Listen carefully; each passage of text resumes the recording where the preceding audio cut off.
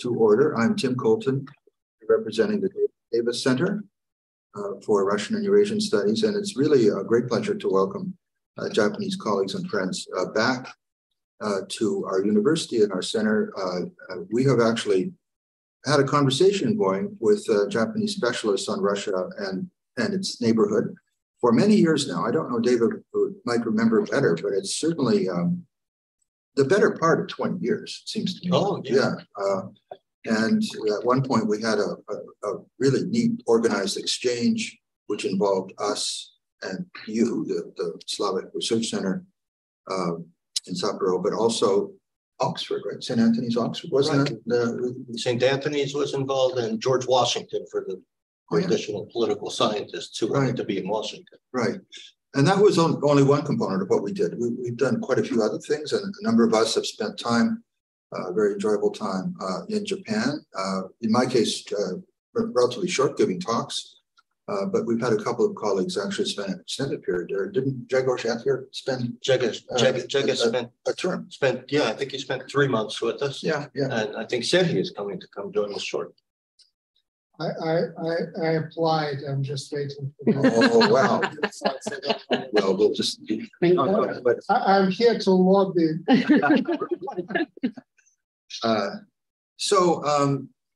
When David let us know that this small group would be in the country for the ACES meeting in Chicago, he suggested, why don't we stop by in Boston and tell you a few things about what we're doing nowadays. And of course, we're very happy to accept that proposal, which is what led to this rather short, but hopefully very intriguing panel today. So what we're going to hear about is three slices of a rather specialized kind that I take as a sample of what Japanese specialists are working on these days. And they're not necessarily linked with one another in any particular linear way. That's not the idea here, but just to hear three pieces, a little sample. And then I did challenge David in some correspondence a day or two ago to find a way as we proceed towards our 5:30 deadline to see what, if anything, is Eastern or Japanese about this. Is there a particular angle or slant on things that comes from being located where Japan is located, with its own particular history, of course, of interaction with the Russian Empire and the Soviet Union? Or is this kind of what you might get from, highly qualified specialists sitting in London or Cambridge, Massachusetts? So I'm not sure we can give an authoritative answer, but it would be fun to hear, some ideas from Japanese colleagues. So let me very briefly introduce our cast of characters. We're going to hear first from Professor Tabata Shinichiro, who is going to talk about how the sanctions are destroying the Russian economy. All right, so that's now Professor Tabata is an economist. He does comparative economic work and has particular interest in the Russian economy. And then we'll hear from Professor Naganawa Norihiro, who is seated on my other side, and he is going to talk. I think I have this right. Yes, I do. About something I must admit, I never really appreciated that this topic existed, but so this is going to be really new, I think, for most of us. The long-term roots of contemporary ties between Russia and Saudi Arabia going back to the Soviet period. And so that's going to be really informative. And then Professor Wolf, David Wolf, is going to talk about how China figures in contemporary Russian calculations. He's done a textual analysis of the latest Valdai transcript, looking for pearls from Professor Putin, for President Putin. Pearls from the swine. All right, so let's start then with Professor Tabata. Thank you. I'd like to thank you for giving us this opportunity to make presentation in this distinguished center. Thank you. It's our pleasure. So next slide, please. So I'd like to talk about the present situation concerning sanctions imposed on the Russian economy. First, I look at Russia's economic situation. Then I will touch upon the performance of Japan's trade with Russia to illustrate that Japan's approach to Russia or economic sanctions against Russia is basically in line with European countries and the United States. So far, I have been engaged in empirical studies on the Russian economy. Today's presentation will be also based on statistical analysis. Next. In this chart, the blue bar shows the current account surplus. Its increase began in the third quarter of last year, caused by the increase in export. Export is shown red line. Due to a price increase. Exports peaked in the fourth quarter. In the first quarter of this year, the increase in imports, a decrease in imports began. That is a green line, caused by the embargo by the West. It should be noted that in terms of quarterly amount of current account surplus, the first and the second quarter of this year hit the record, more than $70 billion. Next. In terms of annual amount, its record was made in last year, more than $120 billion. As for this year, this figure is only for January, September, but it was already over $200 billion. We can anticipate this year to be a new record. What can we learn from this extraordinarily large increase in current account surpluses of Russia? There are several merits of this increase. Next. First, the Russian authorities were able to prevent the depreciation of the ruble after its sharp crash in March. Next. The second merit is the increase in international reserves. Blue line in this figure. They peaked at the beginning of this year. The third merit is that since current account surplus is statistically equal to net savings, in the Russian case, they have been accumulated by the government sector. As a result, National Welfare Fund has increased rapidly, shown by red line. This fund has been used to make up the federal budget deficit. Next. This figure shows the monthly performance of the federal budget of Russia. Revenues, red and blue bar, increased in March and April, but began to decrease after that. Red bar shows oil and gas revenues in federal budget revenues. It is apparent that the decreases in federal budget revenues since May were mainly caused by those in oil and gas revenues. Expenditures, shown by green line, began to surpass revenues since June, implying deficits of the federal budget. Next slide. Although Russia ceased to publish data on exports of oil and gas, they continue to publish data on their production. These data more or less suggest the trend of exports of these fuels. Production of crude oil, blue line, and petroleum products, red line, did not decrease significantly in this year. Production of LNG, purple line, increased largely. On the contrary, production of natural gas, green line, decreased significantly.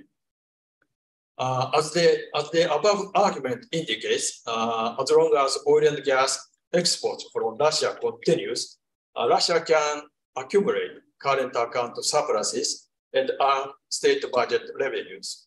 In this connection, I made a simple and preliminary simulation calculating what will be the effect of complete stop of imports of oil and gas by the West.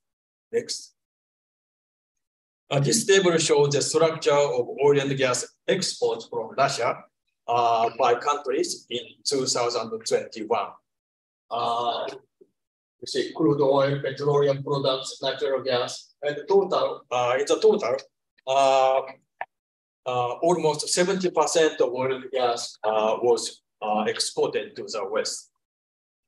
Next slide. This is an estimate for 2027, which is calculated by assuming that the West stops the imports of oil and gas from Russia, and that Northwest increases those by imports of oil and gas by 30% in comparison with 2021. Yeah, next slide. This table shows the result of the simulation. I assume that domestic consumption of oil and gas will not change in this period, and non-oil and gas revenues also will not change.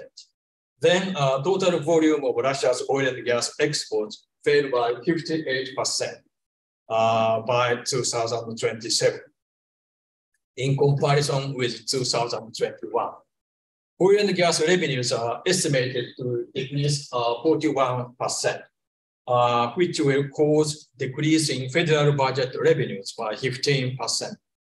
But these assumptions, that is, there will be no changes in domestic consumption of oil and gas, and no change in non-oil and gas revenues, are unrealistic. There will be significant decreases in them due to the stagnation of the economy. Therefore, I think that my calculation may somewhat underestimate the effect of a complete stop of imports by the West. Next slide. Now, I'd like to talk about what Japan is doing in relation to the economic sanctions against Russia. This chart shows Japan's trade with Russia. Japan's imports, red line, increased in the last quarter of last year and remained large in the first quarter of this year. Then from March of this year, they began to decrease. With respect to Japan's exports to Russia, blue line, they considerably decreased in March, right after Russia's invasion in Ukraine. Next slide. This chart shows detail on Japan's exports to Russia. Automobiles have been one of the most important goods exported to Russia from Japan. Blue bar shows new cars, and the red bar shows used car exports. New car exports decreased considerably in April and disappeared after May. New cars are exported by Japanese major automobile companies. They withdrew from Russia and completely stopped trading and business with Russia. On the contrary, used car exports continued and increased significantly after June. Now, used cars accounted for more than half of Japan's exports to Russia. Used cars are exported by medium and small companies. They seem to continue and expand their business with Russia. The Japanese government only banned the exports of vehicles valued at $40,000 and or more. That is a luxury car. So next. This is a detail of Japan's imports from Russia. Most of them are accounted for by fuels such as coal, blue bar, crude oil, red bar, and LNG, green bar. From March, they began to decrease. Particularly, crude oil imports declined considerably from May. Coal imports declined in September. Prime Minister of Japan, Kishida, announced in April and May that Japan would stop imports of coal and crude oil from Russia. But imports of LNG have not decreased yet. The Japanese government has indicated its intention to maintain the interests of Japanese companies in Sakhalin. Next. So the conclusion of this presentation are very simple. Since the Russian economy heavily depends on oil and gas exports, if they continue, Russia can survive and prosper. If not, there will be great damage to the Russian economy. I anticipate that when the West will cut imports of oil and gas from Russia, as they declare, then the damage to the Russian economy will be much greater, much larger. I think that there is still ample room for reducing oil and gas imports from Russia. Thank you so much. Okay, very good. Thank you. So maybe I'll just ask one question, and because these topics are so different from one another, and then we can have a more general discussion. So I had the impression that economists were, on the whole, the message was that what was most damaging to Russia since all this began was curtailment of Russian imports. So key goods that are needed in industry, including in weapons production and all the rest of it. And that, well, as you showed, in certain regards, exports soared in dollar terms. But your emphasis seemed more on the other side of the equation.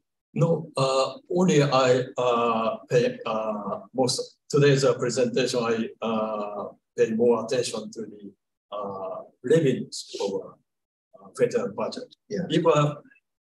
If we consider the damage to the Russian economy, I think the embargo of high technology machinery and equipment, like semiconductor or something like that, is.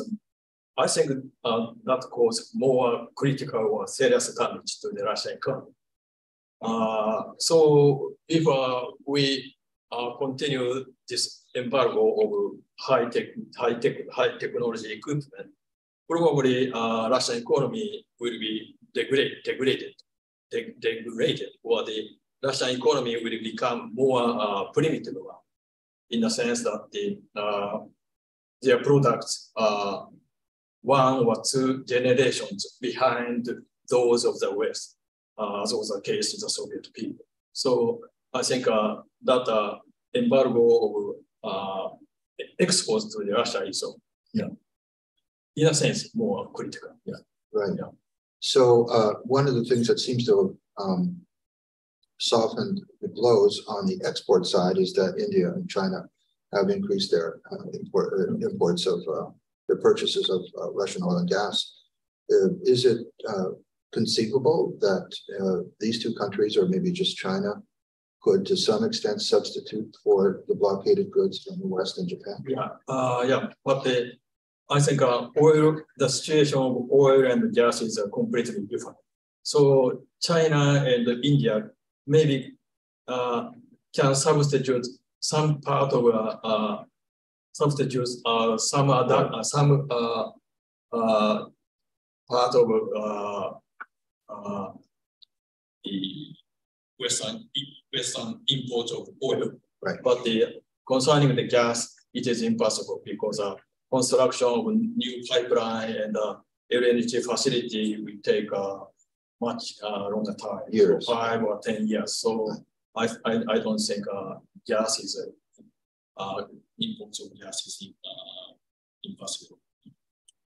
But what about the technology?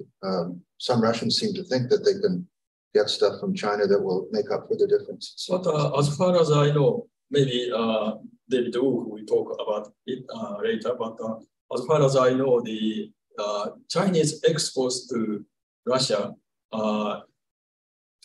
has not increased as we anticipated, because a Chinese company also afraid of secondary. Yeah. So I don't think they will increase their exports of high technology equipment to Russia. I don't think so. Okay, very good. Does anybody have we could manage a question here?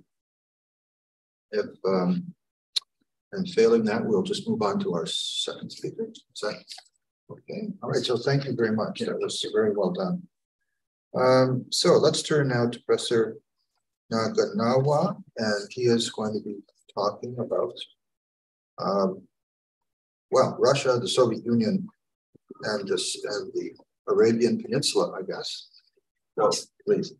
Thank you so much for your kind introduction. And I also am very much grateful for this opportunity provided by the Data Center. It's a really great honor to show my research here.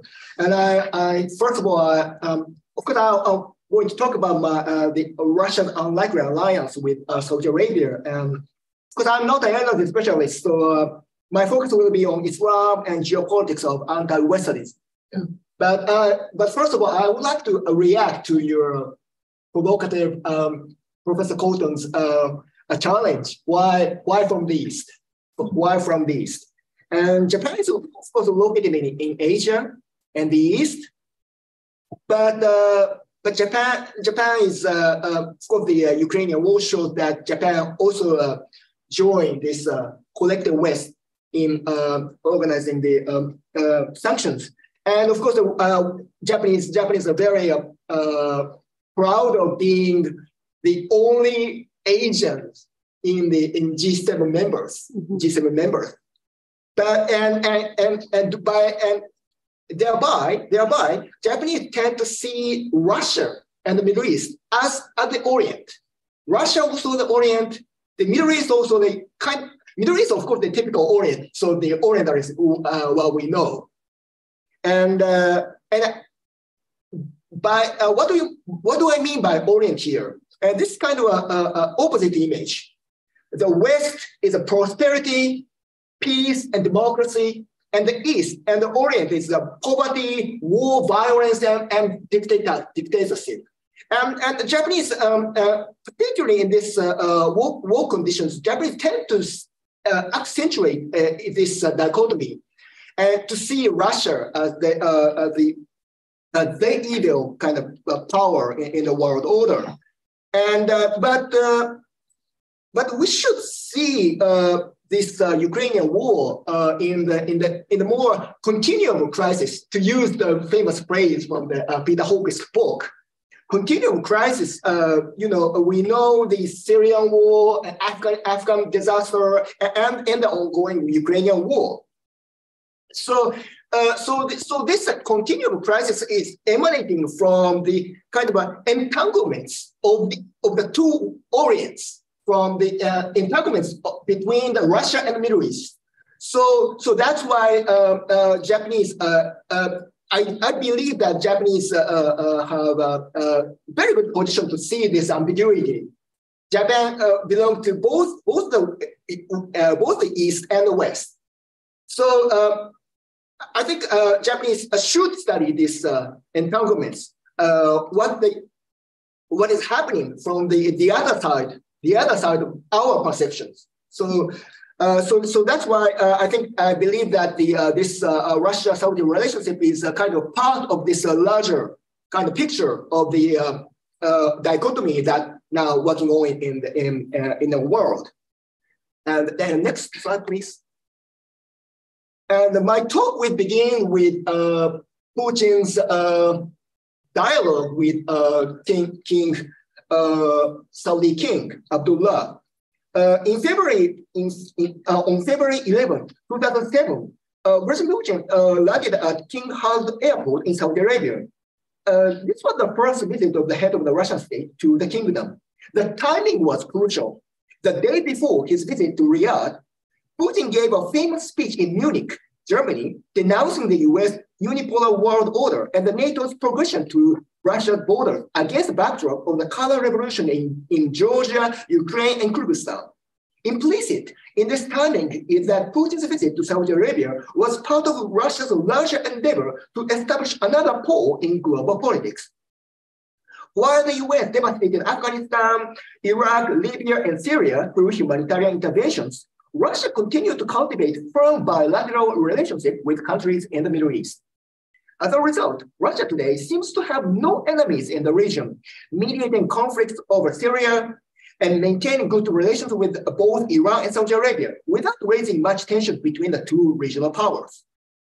Russian commentators usually see this situation as Russia's return to the region after the failed Soviet engagement during the Cold War. Next, please. In fact, Russia-Soviet relations also began with the Bolsheviks' embrace, when the Bolsheviks embraced the vision setting Soviet Russia as the emancipator of the East against British imperialism. As a matter of fact, in February 1926, the Soviet Union became the first country that recognized the founder of Saudi Arabia, Abdulaziz ibn Saud. And by the end of 1925, Saudi Arabia had defeated the ruler of Mecca, Hussein al-Hashimi, a former ally of Thomas Edward Lawrence. So this means that the Soviets had their own Lawrence of Arabia. His name was Karim Hakimov, a Tatar originally from Bashkiria. Reader William Blood, British consul in Jeddah, the entrance to Mecca, apparently saw a parallel between Lawrence and Hakimov. The British consul reported in May 1925, quote, Hakimov tried to enlist Ibn Saud in the Soviet Union's scheme for great revolt of the East against the imperialistic and colonizing powers, unquote. Here, I would like to emphasize that history does matter in contrast to the relationship between Saudi Arabia and the US, which emerged as a marriage of convenience based on oil after the meeting of Franklin Roosevelt and Ibn Saud on the Suez Canal in 1945. In addition, history reveals persistent patterns in interactions between Russia and Saudi Arabia, which means relevant even today. And actually, I interviewed one of the Russian diplomats working at the Saudi Arabia and Qatar. And actually, I said Russian, but he's actually from Bashkiria, but he's by nationality Bashkir, from Bashkiria. So this means that this is the same homeland as from the first ambassador to the Saudi Arabia. And he testified that the Saudis always emotionally meet with the Russians because and particularly the Muslim representatives from Russia, and they kind of a really Saudis do have a kind of really emotional kind of attachment to Russia. So I think that this also we don't dismiss this. I think we should not dismiss this emotional factors too. Next slide, please. Next slide, please. As Eileen Kane in her influential book on Russian Hajj forcefully shows, a significant feature of Russia's involvement in the Middle East is an intimate linkage of imperial integration of Russian Muslim subjects and expansion to Muslim neighbors abroad. So the domestic policies and the foreign policies are quite related to each other, connected to each other. Here we can observe a similar dynamism. First of all, the Soviet representatives to Jeddah were Muslim Bolsheviks who had been deeply involved in party politics in Turkestan. The first Soviet representative to Hijaz was, of course, the Karim Hakimov. He had actually occupied high party position in Tashkent, Bukhara. The second representative, as you see, the Nazir Trakurov, he's a Kazakh. Who used to work in Tashkent together with Hakimov for the Communist Party of Turkestan. So this means that already they had a common practice in the Central Asia, and their life path close in the Arabian Peninsula too. Next slide, please. Secondly, the Soviet just as their Tsarist counterparts, Soviet diplomats also attached substantial importance to the Hajj, listening to the grievances of the pilgrims and those former Russian subjects living in the Hijaz. By doing so, the Bolsheviks tried to expand their message of anti-imperialism.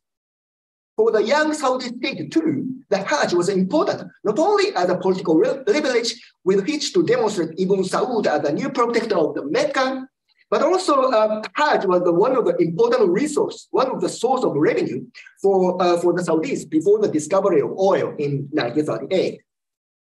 Next slide, please. So their shared the shared interest between the Soviets and Saudis clearly embodied by the Congress of the Muslim World, which the Saudis assembled in Mecca in June 1926. By inviting Soviet delegates to the Congress, Ibn Saud established himself as a new protector of Mecca and Medina, and thereby Saudis amplified the British paranoia of global Muslim unity in collusion with the Bolsheviks. The Soviet Union, in its turn, dispatched a delegation with 8 distinguished Islamic scholars. This was the second largest delegation after that of India. Here, we should note that the year of 1926 was the last moment for anti-imperialism to make possible a symbiosis of the atheist regime, domestic Islamic authorities, and the Wahhabis in Arabia. Next slide, please. In addition to the Hajj, Soviet diplomats were enthusiastic about expanding Soviet commercial presence in the Red Sea. The major exports from the Soviet Union were kerosene, benzene, flour, sugar, matches, timber, and manufactured goods. Meanwhile, Ibn Saud behaved carefully so as not to irritate the British too much, because his country neighbored the British Mandate territories, and its economy substantially depended on merchants from British India. In the course of negotiations with the Soviets, the Saudis pressed for impossible conditions, the increase of pilgrims and the constant flow of profits to Mecca and Medina generated by the pious endowments in the former territory of the Russian Empire. Simultaneously, the Saudis attempted to obtain long-term credit from the Soviet Union, and at the same time, the Saudis tried to gain compensation from the British for the loss caused by the prohibitive measures against the Soviet products. So in short, Ibn Saud artfully played the Soviets off against the British to maximize their own profits.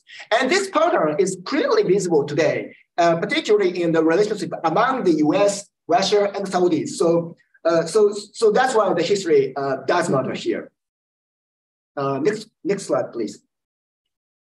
And the Soviet-Saudi relations stopped in 1938, and of course these Hakimov and Shrakutov also were all executed. They're shot. But during the Cold War, the Soviets sent almost annually 20 to 25 pilgrims to Mecca and used these delegations as a showcase for freedom of conscience and reconciliation of progress and piety. Next slide, please. The year of 1979, 1979 was the turning point with the Islamic Revolution in Iran and the Soviet invasion to Afghanistan. Competing with Iran for supremacy in the Muslim world, Saudi Arabia sent out to Afghanistan the Mujahideens, holy warriors, including Osama bin Laden. These figures, these fighters, consequently devastated the Soviet Union as a champion of anti-imperialism. But the Saudis did not stop with this collapse of the Soviet Union. When the diplomatic relations began to start again in 1990, the one year before the collapse, a number of Saudi charitable organizations penetrated into Russia's Muslim regions to invigorate the Islamic revival, and even these Saudi funds supported Islamic militants, particularly in Chechnya and North Caucasus. So Russia's security organs, as well as the Islamic leaders, denounced Islamic radicalism as Wahhabism, as opposed to traditional Islam kept by the Russian citizens. Meanwhile, the Saudis denounced Russia as an inhumane aggressor to the Chechen people. The 9/11 convinced the US of Saudi Arabia becoming a major sponsor of global Islamic radicalism. So instead of Saudi Arabia, the US tried to convert Saddam Hussein's Iraq into a secular democratic ally in the Middle East. We know this ended with complete disaster. Next slide, please. So Russia was against the war in Iraq, and at that time, Putin himself expressed its solidarity with the Muslim world with the help of domestic Muslim leaders. Talgat Tajuddin, leader of the Islamic Islamic authorities in Russia, and he even declared jihad against the United States of America. And in the Iraqi war paved the way for rapprochement between Russia and Saudi Arabia. The Saudis' active support enabled Russia to become the observer of the Organization of Islamic Cooperation in 2005. So the Organization of Islamic Conference Islamic Cooperation. This is the kind of UN of Islamic countries. So Russia joined this organization as a kind of Muslim country. And the Saudis, meanwhile, were interested in avoiding. They're also interested in avoiding too much dependence on the US, inviting Russia's involvement in peaceful nuclear energy and military technology. Next slide, please. And Putin's visit to Riyadh in 2007 was a very significant moment when the two largest energy providers in the world attempted to convert rapprochement into strategic cooperation. But here again, Saudis have behaved carefully so as not to irritate the Americans too much. So Riyadh never fulfilled promises of huge investments in the Russian economy, for example. So they talk much about the nuclear power and of course Saudi Arabia is very interested in buying Russian weapons, but they talk much, but very few rarely materialized. And Putin's visit was returned after 10 years. When King Salman, another son of Ibn Saud, visited Moscow in October 2017. This happened in a different geopolitical reality after the annexation of Crimea and Russia's military intervention in Syria. And King Salman met Russia's Islamic leaders, including Crimea Mufti, Emir Ali Ablaev. And they exchanged ideas concerning the countermeasures against religious extremism. Next slide, please. And the Hajj remains an important occasion, reinforcing both the integration of the Muslim citizens and the friendship with Saudi Arabia. Since Saudi Arabia annually allocates a quota of pilgrims to each Muslim country, so this means that every Muslim cannot go to Mecca freely. So the Saudis allocate the seats to each Muslim country. So this seats sounds like 1,000 pilgrims per million Muslims. So Russia had a quota of 25,000 at maximum before COVID-19. Right. So Russia every year sent its special mission to Saudi Arabia to coordinate logistical details of the Hajj. So the Hajj is a very good occasion. So every year, Russia and Saudi have an occasion to discuss something to be discussed. And in addition, after the annexation of Crimea in 2014, Saudi Arabia agreed with Russia to transfer the Hajj quota of Crimean Tatars from Ukraine to Russia. So this means that Saudi Arabia indirectly recognized this annexation of Crimea. So that's why Saudi Arabia technically agreed to transfer the Hajj quota to Russia. In all spheres of the Hajj enterprise, Muslim representatives continue to play a pivotal role, and about which I actually published an article in the journal Religion, State, and Society in 2019, based on my field research in Tatarstan, Dagestan, and annexed Crimea. Next slide, please. And just briefly, and of course, the heads of the Muslim republics also use the Hajj to reinforce their image as a pious and benevolent kind of leaders before their Muslim citizens. So as you see, this is the head of the Tatarstan, Rustam Minihano. As you see, this always kind of religion is a kind of very good occasion to visit Saudi Arabia. And as you see, on the one hand, the Rustam Minihano is a kind of wear religious attire to participate in the religious performance. On the other hand, he switched to business suit and negotiated with the Saudis. So this is the way Russians are doing. To conclude, next slide, please. To conclude, I want to note that Putin's Russia identifies the Arab Spring and its disastrous aftermath with its own humiliating trajectory of the demise of the Soviet Union and Yugoslavia, series of color revolutions, and Georgian war and the Ukrainian crisis.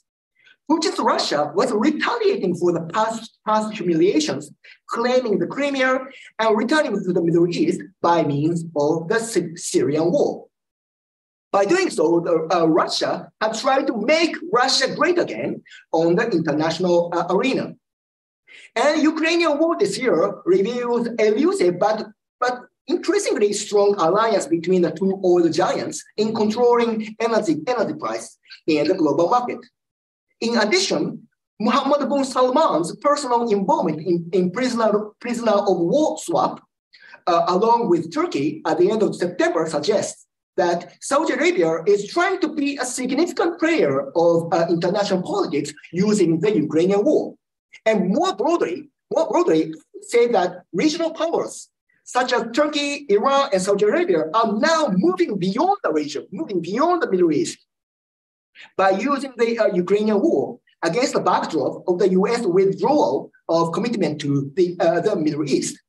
And of course, in the Middle East, the crisis has been enough. The Palestinian crisis and Middle Eastern regional powers were very much busy in bargaining with the US and the US and the Soviet Union, and of course, the collapse of the Soviet Union. They are busy with negotiating with the US to build their own, to reinforcing their quite busy in creating their own nation building projects.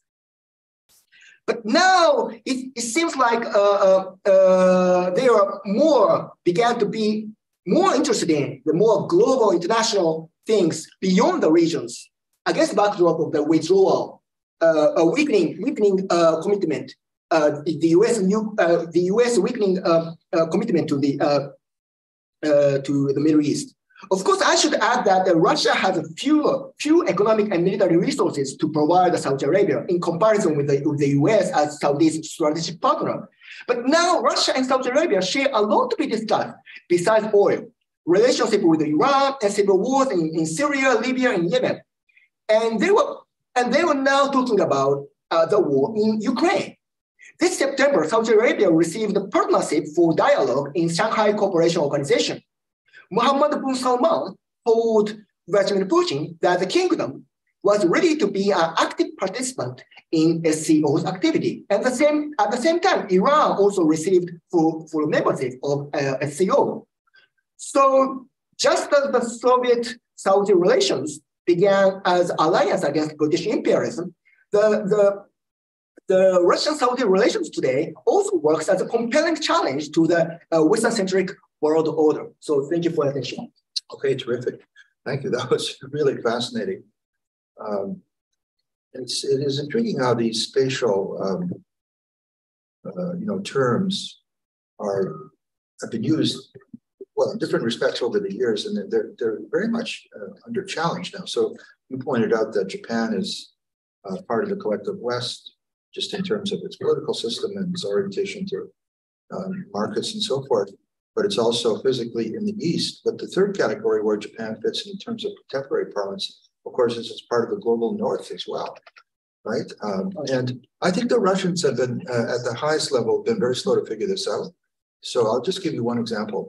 David's going to talk about this Valdai conference, and I've been to most of these. I was not invited this year and would not have gone anyway, but I was there last year, and I think at almost every one. And at one of the recent ones, I asked the Russians to define the agenda for this meeting as the rise of the East, or something words to that effect, East or Vostok. And so Putin arrives and gives his little spiel, and then he takes questions. And I said, so why are people still talking so much about West and East when a lot of the rest of the world is talking about North and South? He had no idea what I was talking about. He was mystified and fumbled and just dropped the whole thing. Now I think this has started to change because the Kremlin is using the North-South stuff. So we're part of the global South, allied against global North. But they're also, it seems, reaching sometimes for categories that are not spatial. So the new one that I hear, I don't know whether you picked this up, David, is the global majority, right?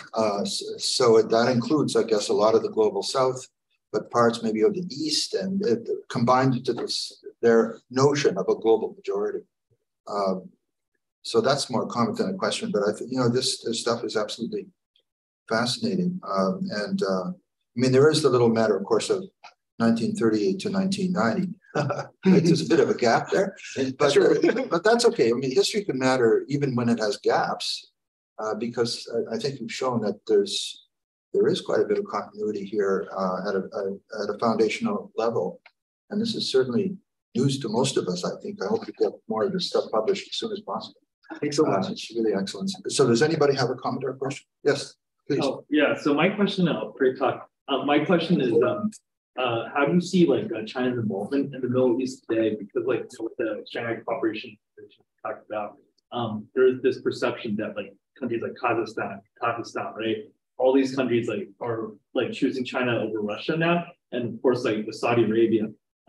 Would you conclude that Saudi Arabia is more aligned with China today, as not just as an export place, but they're trying to solidify ties with the Chinese as opposed to the weakening influence of Russia because of the Ukraine war. So I'm just curious to hear not just with Saudi Arabia, but also countries like UAE, Qatar, right? Where would you? Okay. I think we got the question. Thank you. That's good. It's a very good question. Okay, please. It's indeed a wonderful question, and I want to answer to this question from two sides. One, first of all, where is SCO is going now? I think it's a kind of tradition.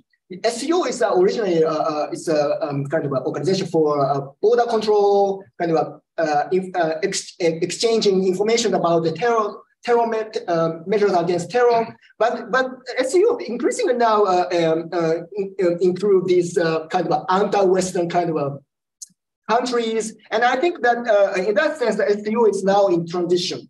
Where it's going now? So I think in that sense also Russia and more of the case that China. What does China want to do with SCO? Perhaps David also jumped in this talk, perhaps in the course of his talk. And secondly, as I said, Russia has now increasingly fewer, less and less now resources to interact with the Saudi Arabia and the Middle East and Gulf countries in general, because. Of course, America. Of course, as I said, that when these countries are unhappy with the relations with the U.S., so this country could switch hedge to the Russia to gain more from the U.S. So I think that the Ukrainian war partially destroyed this kind of pattern. I think that Russia, of course, the Russian weapon was a sales point, but the Ukrainian war showed that the Russian weapon do not work so very well. So the appealing point is also being lost. So I think that in that case, the China could really be involved in this bargaining process and instead of Russia. So this is my speculation. Thank you. It's tricky though, because China doesn't want Russia to go under, right? I mean, yes, there's some rivalry there naturally, but China, at least under its current leadership, seems to really be wedded to the idea that Russia will remain a great power, friendly to them. They're better off, well, that is to say, they can outmaneuver China, but not Russia, but not go so far as to make its stability in question or something like that. Would you agree? Yeah. there are limits to how far they can go. Yeah, sure. Yeah. Pendant great power. Well, right, something like that. Yeah. Sidney, you had a question. Okay, sorry. Thank you. And I have a question that is basically informed by both presentations. Is Russia potentially losing Western Europe as a market for oil and gas? What impact might that have on the Russian relations with Saudis? And again, maybe treat this question also as an invitation maybe to go into the 70s and 80s and OPEC politics, whether they can inform any view into the future. So did Russia and Saudis emerge as potentially as allies, dividing the markets, or there would be a competition? What should we expect? What do you think? I'll start with you, and then we'll go to the economy. Perhaps it's more about the energy. So perhaps yeah, those. Maybe new equilibrium will be that means the oil from Middle East goes to the West, and Russia's oil goes to the North Africa, Asia, China, and so on. That will be maybe 5 or 10 years. There will be new equilibrium. I anticipate. Yeah, I just want to add that still the OPEC Plus is working well. I think that this showed that recent kind of oil production, and of course which betrayed the U.S. expectation, and how this is how they are working together, and of course OPEC Plus they respect the consensus among themselves, and of course against the backdrop of this decarbonization, global decarbonization, of course they want to sell the oil in a cheap price anymore. I think And one thing I should add that this high price of oil is also good to Iran, and Russia also worked with both Saudis and Iran.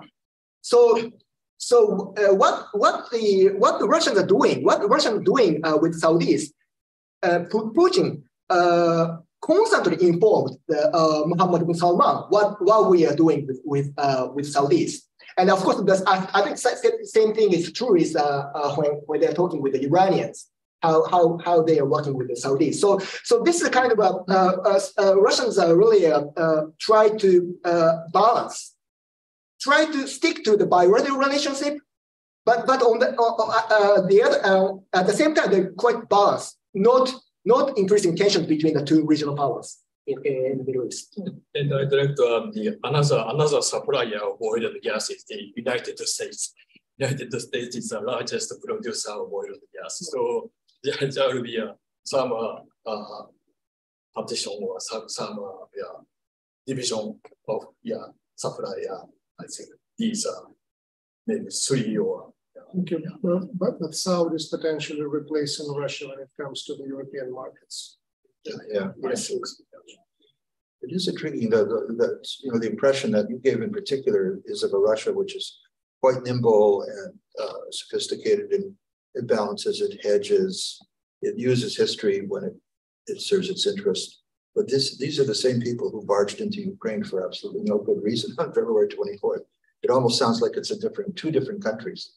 So that's why smart Russia and stupid Russia. So that's why that diplomat from Bashkiria, with whom I took an interview, he quit the Ministry of Foreign Affairs. So yeah, it was stupid to work with them. So smart people. They're all in Yerevan by now. Right? Okay, very good. So let's turn now to David Wolf, who is going to do the textual analysis and enlighten us about some of the foundations, I guess, of current Russian thinking and policy. So, sir. Thank you, Tim. Thank you for having us here at the Davis Center. That was an excellent beginning to the discussion, so I'll try to leave some time for some more discussion. both the idea of bringing in both Russia and China and the Middle East, that goes back to a Russian slogan of the early post-Soviet period, the idea of the multipolar world. Sure. And maybe we're beginning to see that come together. That was kind of Primakov's idea way back when. But maybe we're really starting to see some flesh put on that 25 years later. You mentioned the global majority. There was no mention of the global majority specifically that I saw in the Valdai speech this time, but there was a reference to the global minority. There was the Zolotoy Miliard, the golden billion. Why should the world be all for the golden billion? But billion sounds like a pretty big number. Yeah. But that was the reference I saw there. So I want to speak today a little bit about some recent developments in Russia-China ties. Russia and China have been most important others for each other for some 300 plus years now. If I was to give you a list of dates that are historic firsts for China, 1689, 1727, 1860, 1917, they're key dates when Russia and China do something for each other that's absolutely of global significance. And I could come back to that, but I don't want to focus too much on history. But the leaders of those countries, Putin and Xi, are aware of how important over long periods of time the other has been for them. And therefore, we're in another period where possibly for Russia, no other country can help them out of the situation they've been in as much as China can, although there's limits on what China can do here as well. And China potentially has much to gain from Russia as Russia weakens, if they can play it well. So I wanted to look at a recent discussion of the Valdai Discussion Group. This is an annual meeting of a think tank close to Moscow, close to Putin. It's a yearly conference from visitors from many walks of life in varied countries. This year, with sanctions and boycotts, very few from the quote-unquote unfriendly countries, so even Tim didn't get to go. I think Tim is probably the only one in the room who's been to Valdai. When we did this talk earlier this week in Washington, we had two. We had a Japanese member, and we also had another American member, Harley Balzer, who had been there. Every year, after several days of discussions of the experts, Putin comes to the conference and he answers questions from the audience. This year, it took place on October 27th. If I get something wrong about the mechanics of Valdai, please tell me later and I'll correct this. Putin's usually pretty on the ball when he gets there. He's prepared for this. He seems to look forward to it. He's usually on message. It's a little bit of a marathon. He speaks for about 3 hours with all of the questions. Even longer sometimes. Yeah. And then shortly thereafter, it all goes up on the website. So it's all available and on the record. You can tell me if stuff ever doesn't go up on the website. Maybe they edit. Well, when it was first invented, there was no web component at all. It was quite private and secret, but then that changed. Right. So in this year's Valdai meeting with Putin, although this particular aspect was not covered in the the Washington Post or the New York Times, nothing was more salient in the transcript than Sino-Russian relations, highlighting some important truths about the relationship and some likely falsehoods as well. Within minutes of taking the stage, Putin called out the West, whose divided, degraded nature he decried, for the stoking of, quote, the stoking of war in Ukraine, the provocations around Taiwan, and the destabilization of the global food and energy markets. So linking Ukraine and Taiwan, and this is kind of where we come in Japan, because when we see what's happening from Japan in Ukraine, we immediately imagine what would happen if China did something like that with regard to Taiwan. It's both the public and the policy elites in Japan think about this constantly, right? So when Putin links those two, he's actually doing the way we think in Japan. So China would be mentioned again and again, more than any other country in the whole manuscript. And Xi Jinping took top billing, being called a friend, not once, but twice. Chinese guests were called on twice for their questions. Otherwise, only Russians got in more than one question. When asked by a Chinese professor for comments on the last years, the recent years of the Russia-China relationship, Putin treated it in greater detail than any other bilateral. And here are a few of the selected citations. "We cooperate in all spheres," said Putin. "China is our biggest trade and economic partner, with trade and economic cooperation growing even before the sanctions. We are conducting regular military exercises.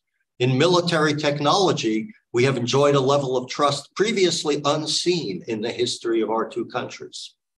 And highest praise was reserved for the Chinese President, Chairman, General Secretary Xi Jinping. "My friend Xi Jinping and I, he has called me his friend and I consider him as such."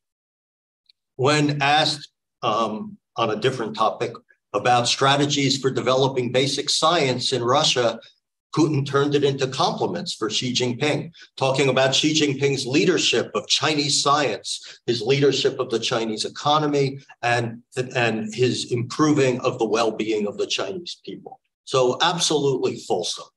Nothing really new here. When I gave a talk in when was it? When was I here? I was here in March 2020. At the Fairbanks Center, I also described the increasing levels of economic, military, and leadership level cooperation between Russia and China, and this was more of the same but worse. But there was also some new information to be teased from the transcript, specifically regarding the Putin-Xi relationship. When Putin mocked French President Emmanuel Macron, who tried hard to prevent the war in Ukraine and then condemned Putin for it roundly, he told how Macron had violated the norms of top leader symmetry by allowing their phone call to be heard on a speakerphone, a conversation that then became public. Putin said that making details from conversations public should only happen by agreement between the two leaders. In contrast, in 39 Putin-Xi summits, the most either has held with a counterpart, there have been 0 leaks, as far as I know, 0. I've never heard of a leak from these. So they maintain very good security about their conversations. Well, she berated the Prime Minister of Canada just a couple of days ago at G20 for also making revelations about a private conversation. Oh, you should see it. Oh, yeah. Yeah, I should look for that. Okay.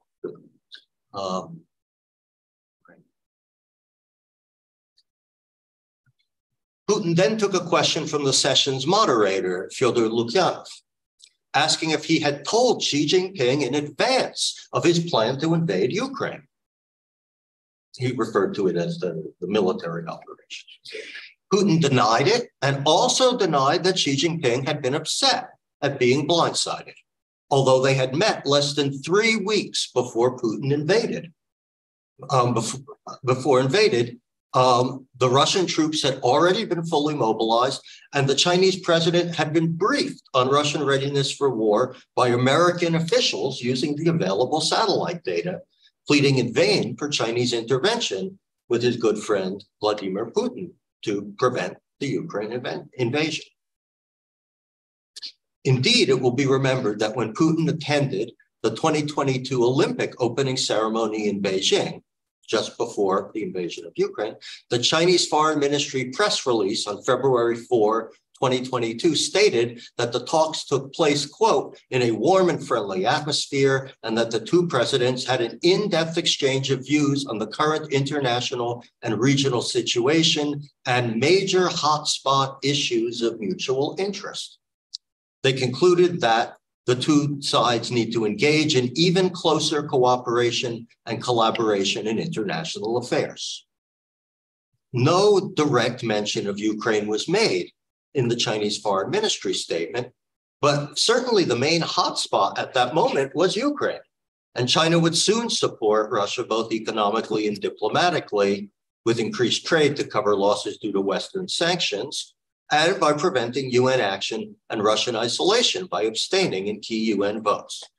So I doubt Putin's disclaimer that he did not say what he was going to do, at least at some level of detail. Interestingly, Putin's disclaimer is no less a revelation of the summit contents that, according to Putin's own rules expressed regarding Macron, would have had to have been cleared with Xi Jinping. But it is hard to imagine that coordination on the hotspot is not a more or less clear warning that military action would soon begin. And begin it did, as soon as the Olympics ended, a coordination of timing that seems unlikely to be purely coincidental. Recent history suggests similar dissimulations. For example, Xi Jinping was present at the Sochi Olympics in 2014, 3 weeks before the occupation of Crimea and the Donbass areas. And the Chinese press statement at that time specifically said they exchanged views on the situation in Ukraine, the Korean Peninsula, and other issues. Ukraine first. Would Xi have really appreciated being blindsided on Putin's violation of his borders with Ukraine when China would be called upon to step up trade to counter sanctions and use its abstention at the UN to register support for Putin? This seems unlikely, and the two Olympic side meetings in 2014 and again in 2022 select collusion at the highest level, although we do not know what Putin actually revealed and in what detail. So Putin is helping Xi distance himself from events in Eastern Europe in accordance with a division of labor that could be implicit, but is more likely to have been explicit at some point at some level. Similarly, as Professor Tabata has pointed out, both China and Russia have stopped reporting many international trade statistics to hide the degree and kind of their trade from prying eyes. When they met, Xi and Putin, when they met most recently, the 39th visit in Samarkand on September 15th, there was much optimistic speculation in the Western press regarding disagreements, especially since China made no mention of Ukraine. But immediately on his return to Moscow, Putin escalated conflict by conducting a significant mobilization of additional Russian troops and annexing the 4 provinces he had more or less occupied. So one major takeaway from these summit analyses is that Putin is unlikely to make any new major move, either politically or militarily, without a next visit to Xi. So I'm glad it was a Xi-Biden meeting in Bali and not a Xi-Putin meeting. Of course, the mobilization, annexation, and missile attacks on the energy grid could be taken as a step towards the end game, as Putin may imagine it, but Putin's calculations have proven faulty several times already. Again, China abstained at the UN. Would Putin have taken these increasingly provocative actions if China had cautioned him at Samarkand? Does Putin not implicate China by taking significant military steps shortly after meetings with Xi? It is a kind of rhetorical entrapment, hinting at China's shared responsibility for the sorrow of war, visited directly on tens of millions and indirectly on billions. But Putin has hinted at deeper entrapments as well. For example, in June 2019, at the St. Petersburg Economic Forum, Putin described his position in the US-China trade war as, quote unquote, smart monkey watches the tigers fight in the valley. Would he not be content to see Xi Jinping join the battle against the common enemy by retaking the renegade province filled with compatriots, or at least trying to retake the renegade province? It is not hard to imagine Xi Jinping might have gone in that direction had Putin romped to victory in Ukraine in a matter of days, as he may have imagined when he made that foolish decision. In his speech at Valdai, Putin was filled with indignation on China's behalf, describing Nancy Pelosi's visit to Taiwan as crazy, meant to antagonize China, even as the US is embroiled in conflict with Russia. He also called it a provocation, maybe hoping that China would feel provoked. In fact, convincing China to enter a conflict in East Asia could well deflect Western material support from Ukraine. Admiral Philip Davidson, the commander of the Indo-Pacific Fleet, the American fleet, gave recent testimony to the American Congress, naming the next 6 years as the dangerous period for Taiwan, highlighting the possibility that China would try to annex it.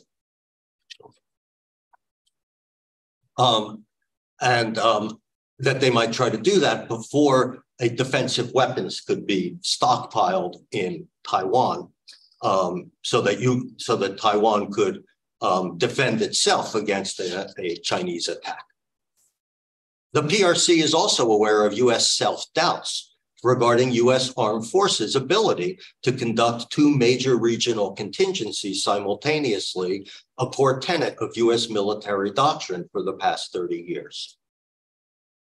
War in Taiwan would make Japan, with its many U.S. and joint bases, the rear, analogous to Poland for Ukraine. If U.S. forces became active, it would lead almost immediately to dispersal of American forces in Japan throughout the archipelago, making every airport, harbor, and railway hub of Japan into a Chinese missile target. In addition to rhetorical encouragement, are there ways in which Putin can encourage China down the slippery slope? Angela Stent has written of Putin's judo style of using other strengths against them. Might sales of certain weapon systems embolden China? The stockpiling of strategic reserves of raw materials, especially petroleum products from Russia, which is now going on, might be construed as a pre-war preparation, but it also might be just one of the few ways in which China can aid Russia without drawing sanctions upon itself.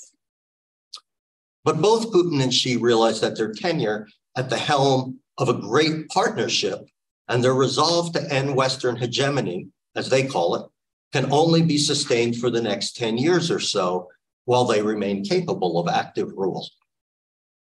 In his Valdai speech, Putin stated, "We are at a historic crossroads.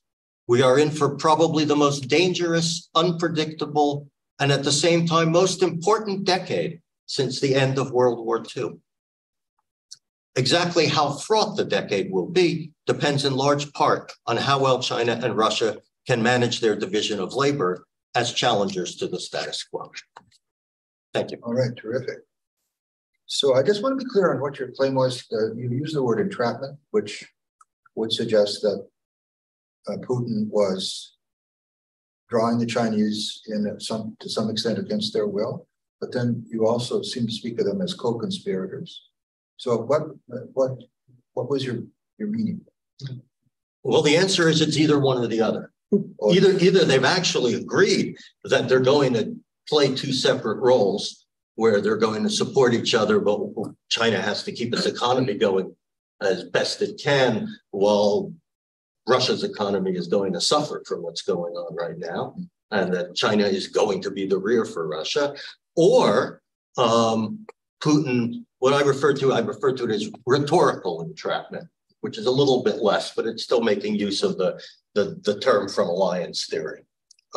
Rhetorical entrapment in the sense that after visiting with Xi, even if he says, "I did not tell Xi that I was going to invade," and here I think it's the first time he specifically says, "I did not tell him," but nonetheless, if he says, "I did not tell him," but just a few weeks later he does it, and then he does it again where he says, "I didn't tell him," but a few weeks later he does it, either he's blindsiding him, in which case Xi should be upset, but he's not. Or he's implying to everyone who's watching that in fact he had approval. A nod, I see. a green light. I'm glad the second time around. Okay. I saw it. That was unclear. No. Well, I'm in a bit of a fog as well, with jet lag. But I see. That's really interesting. The thing with Trudeau, just the other day, was quite intriguing too. He accused Trudeau of leaking. They had a conversation about legal matters, I think. So it was something like that involving the arrest of an important Chinese person, exchange of hostages and so forth. And Trudeau blabbed to the media, and she did this to him on camera. Wow. And say that violates our common understanding of how statesmen talk to one another. So that being the case, and given what Putin said about Macron, then you would have to think that they would have had to clear such a thing. Right. But then we have a little bit of that with the Biden Xi meeting as well, where Biden came away and said that there had been an agreement that there wouldn't be anything, that they were both against any kind of nuclear anything, but then there was no mention of that on the Chinese side.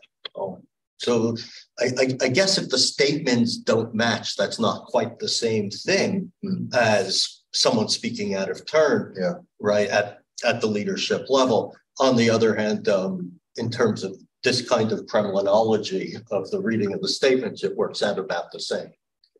But the real question is whether or not he can actually, and if he had really taken Kiev in 3 days, which we saw that column heading for Kiev, that was certainly intent. How would Xi Jinping have reacted if Putin after that was saying, "Well, I've shown you what you do with renegade provinces." It's not as hard as all that. Well, we have about 10 minutes for if there are questions or comments for any of our guests, but maybe we should start with Professor Wolf. Yeah. Professor Wolf, you mentioned that some of the trade statistics between Russia and China are pretty much hidden, they've been discontinued. I mean, which specific economic statistics or any type have been omitted, and how has that changed in the past couple of months? I'm going to redirect your question to Professor. There was a brief discussion of that before you come in, but that's okay. It's worth underscoring. Yeah, so because it's quite significant. Chinese economy. Well, also the Chinese statistics, also some of them were curtailed. Import, export. We've been getting some of them indirectly, directly from the Chinese. Yeah, but China, I think China still publishes statistics of trade with Russia. But I noticed that natural gas, the quantity of China's imports from Russia in quantity, they ceased to publish from this August or September. No, it's May or June. So I don't know the reason. But I think except for this, China continued to publish statistical data with Russia. I think so. I'm not a specialist on Chinese statistics, but as far as I know. But for Russian side, they ceased to publish trade data and budget data. So it is very difficult to obtain such data. So if I did a Google search and tried to learn how much oil Russia sold to China in October, I wouldn't be able to find that information. That is oil. Yeah, oil is. Yeah, oil. We can obtain data. Oh, but gas is the gas, natural gas. Yeah. From Russia, from Russia, or not only from Russia, but in China's statistics, natural gas imports of natural gas in quantity is not available. I think. Only total may be available, but by countries, I think not available. Yes, sir. Go ahead. Yeah, I'm curious about the parallel you make about Russia attacking Ukraine and then Putin saying that China should perhaps consider attacking Taiwan. Attacking Taiwan, I'm from Normandy in France, and the landing was a miracle that it happened and the Allied forces won. But crossing the strait between China and Taiwan is much wider than from Great Britain to Normandy. How could effectively Chinese forces be able to invade and occupy and have, and it took more than 3 years to prepare the attack in Normandy. is China ready to attack already? Well, I would just say this is a little field from what we've been talking about here. I'm not sure that any of our panelists would be, in a position to answer that. But I mean, there's a huge discussion of this in the American media. There's a big article by, I think his name is Filkins, in the current New Yorker on exactly this question. And his interpretation is there's quite a good chance that the Chinese are going to give it a shot. And a lot of it is about how passive the Taiwanese are. But so, I think there's a lot of information out there, right? Right, there's a lot out there. The real question is whether or not there's a perception in Beijing that time is running out. And with the Americans having voted in the Congress to provide armament, not yet providing the funding for, it's not a done, and certainly with, depending on how elections proceed, nothing is a done anymore in Washington. But basically the American side has said that it's going to try to make Taiwan into a porcupine. Yeah. After seeing exactly the types of weapon systems that are working for asymmetric warfare in Ukraine, it now becomes quite clear what you would need if you were going to try to make it maximally costly for the Chinese to come across the Taiwan Straits. And the funding, the approval in the Congress is to provide Taiwan with enough of that already in Taiwan so that even if the Chinese use their missile capability to create a blockade around Taiwan, the Taiwanese would be empowered and have the wherewithal to withstand for a while. So they don't have those capabilities now, but in principle, they will have it in 6 to 10 years. Does that create a countdown in a sense that this is the last chance to do this? And if Xi Jinping has decided that his legacy must be the complete unification of China, well, then these 10 years when we expect him to be in power would be his only chance to do so. So there's a lot of it about perceptions here. Okay, thank you, Chris. My question is also a little bit off topic, but I'm wondering about popular perception about support for Ukraine and the war in Ukraine within Japan. Obviously, the government is part of sort of the Western alliance that's supporting Ukraine. In the U.S., there is fatigue. More so, there's obviously a right-left split where the Republicans are now advocating that we don't need to be doing as much, and I would imagine that Republican and sort of MAGA Republicans are espousing the same ideas. But I'm wondering what the popular sentiment is amongst the Japanese people about support for the Ukrainians. Okay, great question. Who can answer? Who reads the most Japanese press? It's not me.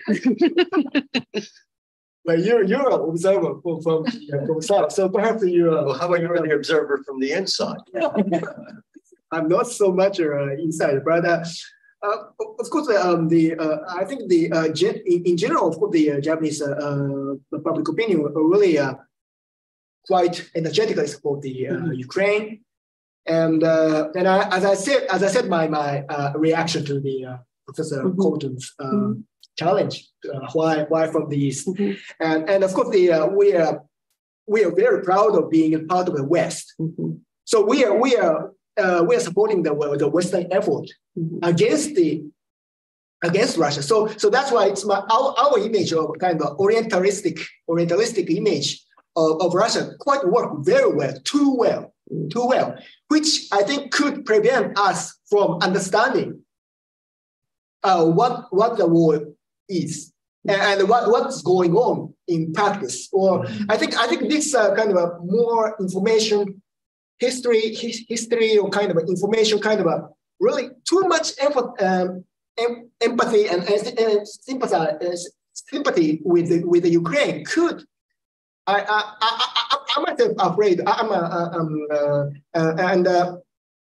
So in that sense, I think that we do have an intervention from the Middle Eastern studies specialists.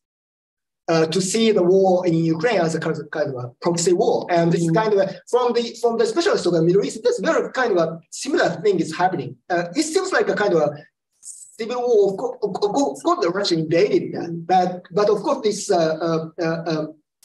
the Ukrainian war is simply a kind of a Russia's invasion. It's so many entanglements with the global politics. So I think that in that sense, the Middle Eastern studies specialists is now making a quite kind of a different view. They're providing a different view of the Ukraine war. Yeah. If it's very brief. Yeah, brief. I just want to ask Professor Wolf, like, what do you think is the likelihood that she might backstab Putin and like take or try to invade them, like Vladivostok, that area, because there's been some speculation that because Putin's weaker now, like you're asking whether China is going to invade the Vladivostok area, or like I think we know the answer, because like they've had the border disputes in the past.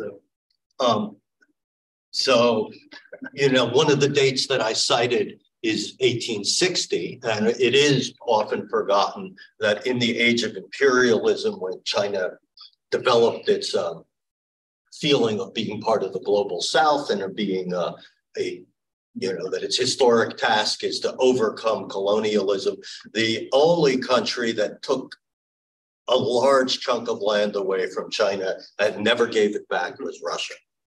It's the size of 2 Californias, or Germany and France put together, depending, what you like to compare with.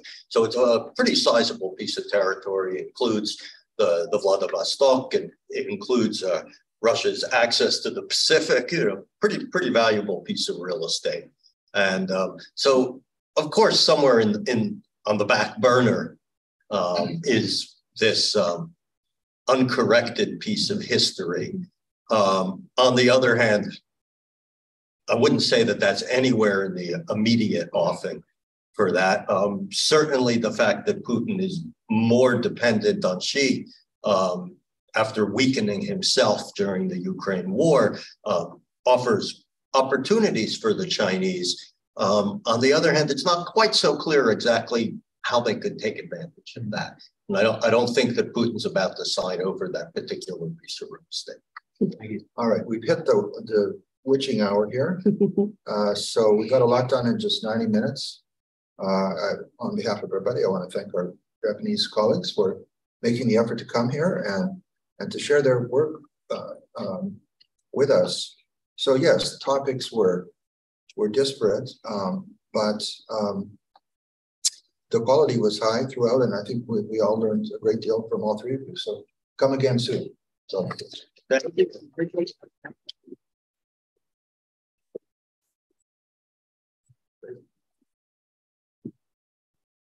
Thanks. You did tie it all together. Yeah, we could do it.